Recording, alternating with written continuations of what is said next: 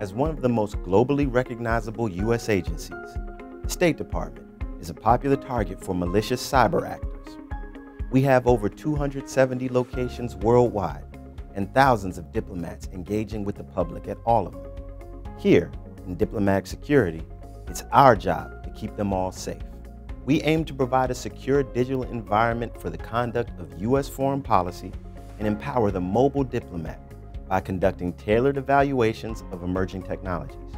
In diplomatic security, we've brought together cyber technology and investigative expertise to form a center of excellence that enhances our global defense in-depth capabilities.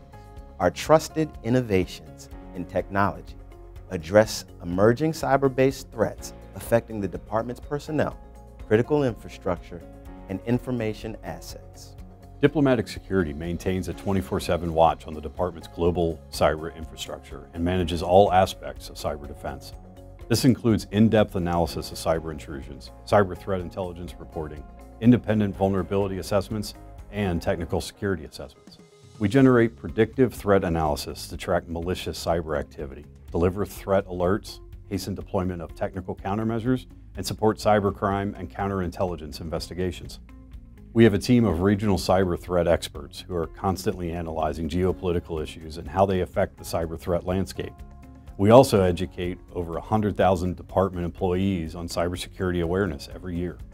I'm proud to say we have one of the best incident response teams in the world who swiftly and expertly handle anything our cyber adversaries can throw at us.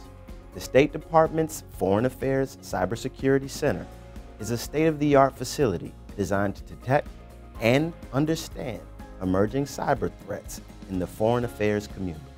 Located in Maryland, the center focuses on the who, what, when, where, and how of cyber incidents to enhance situational awareness and protect today's digital diplomats. The Foreign Affairs Cybersecurity Center enhances the department's cybersecurity situational awareness capability, enabling us to provide a near real-time response to malicious cyber activity. It also gives us the ability to quickly ingest cyber threat intelligence data from U.S. CERT and industry sources and expedite threat mitigation actions. Built in 1985, this facility serves as an alternate communications center in the event of a catastrophic disaster at headquarters in Washington, D.C. Following the bombings of the embassies in Kenya and Tanzania in 1999, the department had a need for greater physical and technological security, including countermeasures and cybersecurity. The department then appointed the Bureau of Diplomatic Security to establish a 24-hour real-time monitoring center to detect network intrusion. Today, operations at this center help protect post and federal agencies around the world.